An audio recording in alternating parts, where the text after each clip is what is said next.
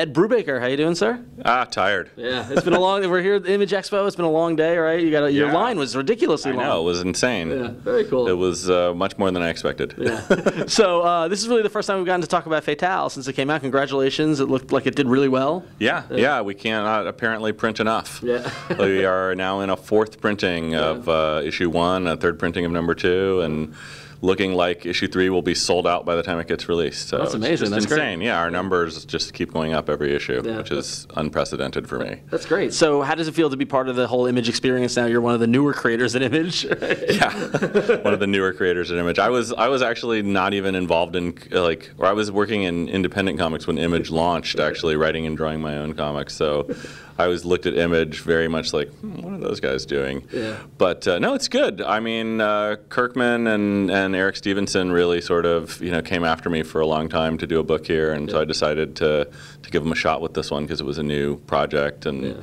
I figured at worst we'd do what we usually do, and they've really gotten behind it and really pushed it, and been one of their best-selling books for the last couple months. So really good. So the premise, the kind of it's very fans of Criminal and your work, even Incognito, it's familiar because it's Sean Phillips and it's a little noir-y, but there's a little bit of Lovecraft kind of supernatural. Yeah, exactly, and that's probably as much influenced by playing Lovecraft role-playing games as anything, or like old Hammer horror movies, and I've been wanting to do something that tackled horror for a while, and I just couldn't figure out a way to do it without trying to be like Neil Gaiman or Alan Moore or something, and I needed to figure out a way to do it that still felt like me.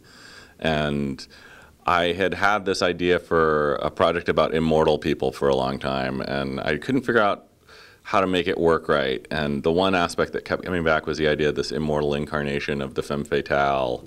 And I had been wanting to do a story for, like 10 years where the femme fatale was the main sympathetic character. And then I just suddenly realized I could merge all those ideas and get my horror thing in one thing. So it feels really epic to me. It's feels like the biggest story I've ever done. Like I'm just about to start the 2nd arc, which mostly takes place in the 70s in LA. Oh, wow. And it's like the sort of post-Manson family LA. That's cool. So yeah, it's a super fucked up time. Well, the first arc takes place as someone who lives in San Francisco. It's like to see San Francisco represented.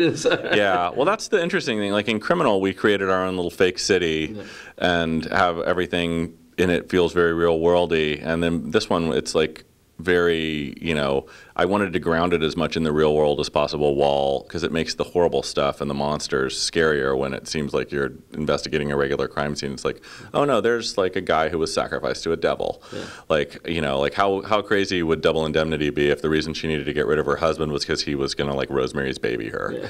Yeah. That was my idea, was like, what if there's all these other reasons for these noir stories? Yeah. But yeah, so I thought I'll put it in real places this time, and like that first scene, with the car chase, being chased by the plane on, that's Highway 1. Yeah. That's where the guy, those guys from Pixar, crashed, and it's like, that was to me, I was like, every time I've been on that highway, I've been terrified. Oh, me too. I drove it once. Yeah. Never again. Yeah, no, my wife is really good at driving those curvy roads, so I'm like, oh yeah, no, that's a good place for a terrifying car chase, when it's being chased by a plane, because that would be even worse, because they don't even have to worry about the hairpin turns. Yeah. So yeah. That's too cool. So 2nd arc's gonna go into LA. Yeah, 2nd arc is LA, and not sure exactly where most of the 3rd arc takes place yet, but I know it takes place in modern times. Very cool. There's a lot of issue 3 opens in modern times. It's like the story started in modern times and then flashed back to the 50s, and we come back to that guy from the modern times throughout the first 2 arcs, but the 3rd arc is all about him and her, and so it sort of ties up everything. Yeah. So, and now you're working with Sean Phillips, who worked Criminal and Incognito. Is Fatale, like you guys going to rotate through? Where you going to get more Criminal at some point, or is it going to be just Fatale? Well, we're going to do Fatale until it's done. We've got 15 issues planned out right now, and it might get a little bit longer. I'm not sure. We'll see how it goes. Yeah. But it was going to be 12, and then I realized I needed more room for each arc because there's so much story, and so I just thought, oh, let's make it 15 and see how that goes.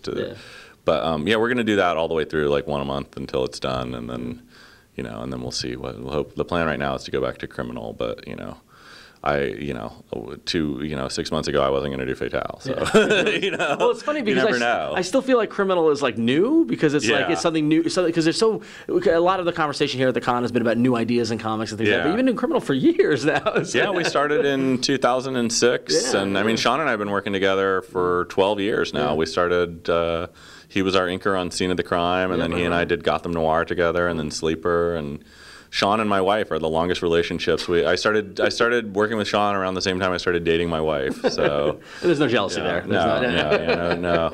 But it is really, it's you know, I realize now it's become a pretty long collaboration, and you know, I love working with the guy. I want to work with him for, you know, as long as I work in comics, which hopefully will be the rest of my life. Become one of those like legendary teams, like if people look back at the Brubaker Phillips years. Yeah, exactly. I was thinking about it. There aren't that many legendary teams that stayed together. You know, it's like you look at those legendary teams, and you know, Munoz and Sampaio are the only ones I can think of that actually continued to work together as like a writer-artist team for, you know, 20, 30 years or whatever. So. Especially as we get old. I mean, we grew up with the runs, like the Lee Kirby. Yeah, Kirby was 10, 12 years of them working on a bunch of comics together, and then nothing ever again. Yeah, exactly. You know, I wonder why. Maybe there's something to do with that. But. It's so weird. That Lee Ditko thing didn't last that long. But no, I like those legendary runs, and I like that I found a collaborator that I can, you know, I've been lucky, like Michael Lark I've worked with a lot, and he and I are about to do some more stuff together, and Steve Epting and I are going to do some more stuff together, and so I get these guys and I get my hooks into them, and I don't want to let them go. Yeah, well, it's the Bendis school of teaming, right? Yeah, exactly. Yeah, Brian's had those legendary runs, that's for sure. Yeah. So do you think you'll come to Image with some additional creator-owned titles at some point, or do you... We'll see. I mean, I have a couple things on my plate that, you know, that I've got to, you know, I still have commitments at Marvel and stuff, but I'd like to do more, you know, stuff that I own, and they're certainly, you know, offering, you know, a really good deal. So. Well, I mean, it's interesting, and as a creator, I mean, you've had a really interesting career from your own, you know, your early work to the corporate work, and now with this kind of more independent work.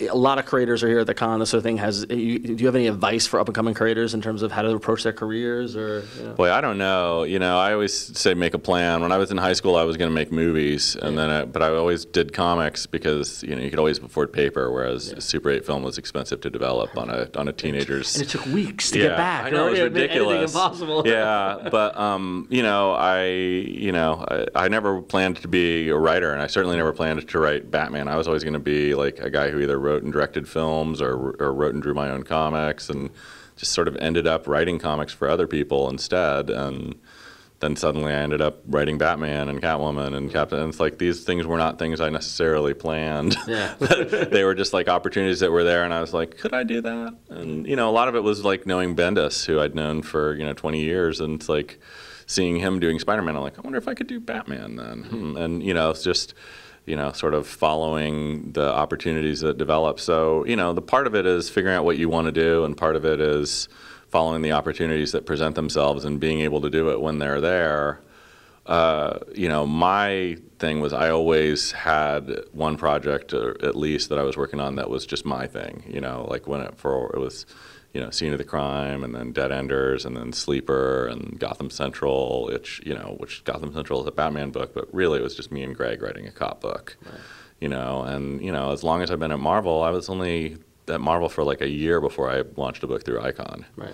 You know, and it's like I've always had that extra outlet that's just the thing I want to do, only for, you know, creative impulses. So that's, you know, don't get lost in that world. You always have to have your own, something that shows what your voice is, so you can develop your voice, I think.